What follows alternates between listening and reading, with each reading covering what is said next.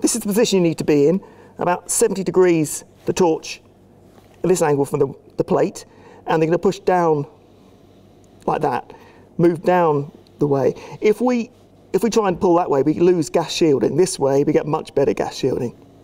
So we're going to strike the arc, and eyes,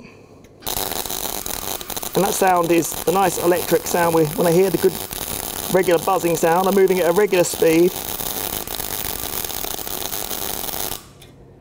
And there we are. That's a fairly neat little weld there. It's the kind of thing you're aiming for. If you're getting there with your first few goes, you're doing fine.